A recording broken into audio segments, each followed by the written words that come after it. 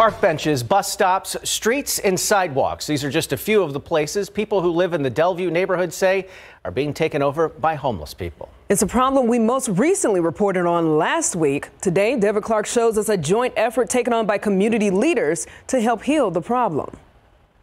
They got drunk or they've consumed whatever drugs they have, and then they just crash out wherever they are. Gary Luft was born and raised in the Dellview community, but he says the neighborhood is nothing like it used to be because of a growing homeless population. Bus benches, some of them are by the dumpsters, some of them are hidden behind buildings. Today, community members with the Dellview Citizens on Patrol teamed up with the Bexar County Sheriff's Office to do something about the issue. The Mobile Command Center brought mental health units.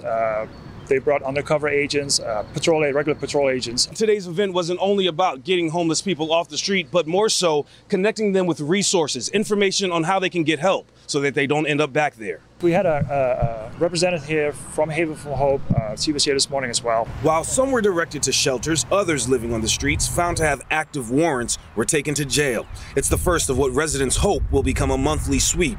They say they know the problem won't go away overnight, but feel every effort helps. So we're always going to have vagrants in our neighborhood. They'll always come back. They come out of state, out of the county.